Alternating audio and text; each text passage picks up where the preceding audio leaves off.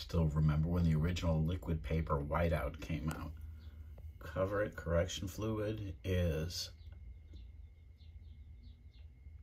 a better version.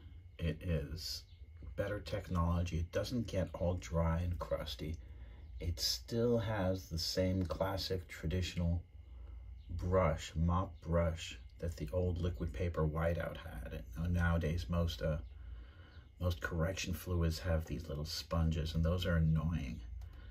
And this stuff is just, it dries really quickly outside of the bottle, but not inside the bottle. And it goes on really thick.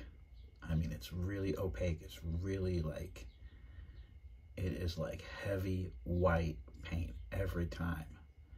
And it's so good at correcting mistakes on actual paper. It's, like I said, it doesn't, the old liquid paper, the old whiteout, the bottle used to always get crusty, and then it would get glued together, and then you'd have to open it up, and then half of the ingredients were dry like a desert floor. They were all dried out in there, and somehow BIC solved that. You don't get that problem with Cover It. It stays wet inside and functions exactly like the old whiteout or liquid paper did when it's out of the bottle.